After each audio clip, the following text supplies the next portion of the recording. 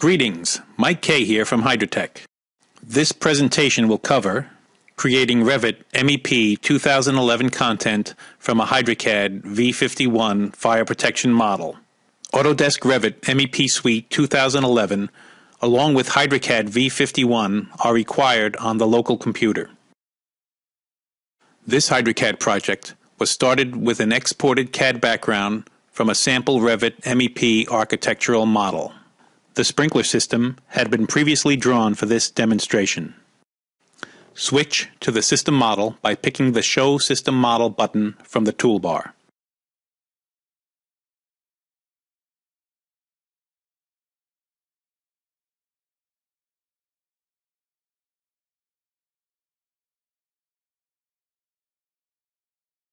After the model has been generated, pick the Hydra Tools pull-down menu, then Tools, then Create Revit MEP link to System Model. From the Generate HydraCAD Revit MEP Content dialog box, pick Generate. This will store the needed MEP content information.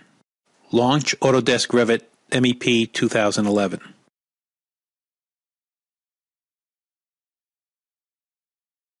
Open the Revit MEP project that will be used for the fire protection sprinkler system.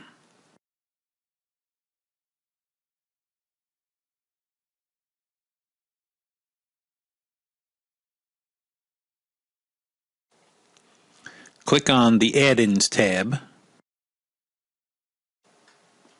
External Tools, Retrieve HydraCAD MEP Content.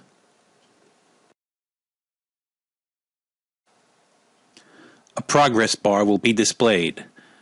The time needed to complete the system content is dependent on the size of your system and your computer hardware.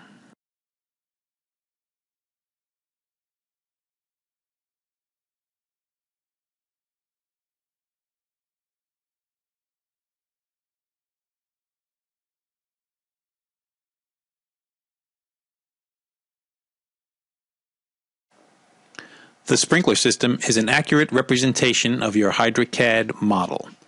All pipes, fittings, and sprinkler heads are actual Revit MEP family objects.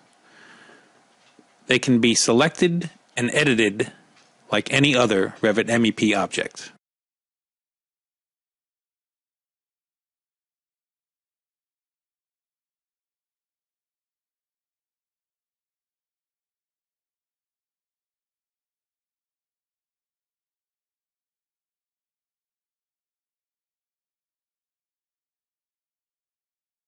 This ends this presentation. Please look for other HydraCAD videos and visit our website at www.hydracad.com. Thank you.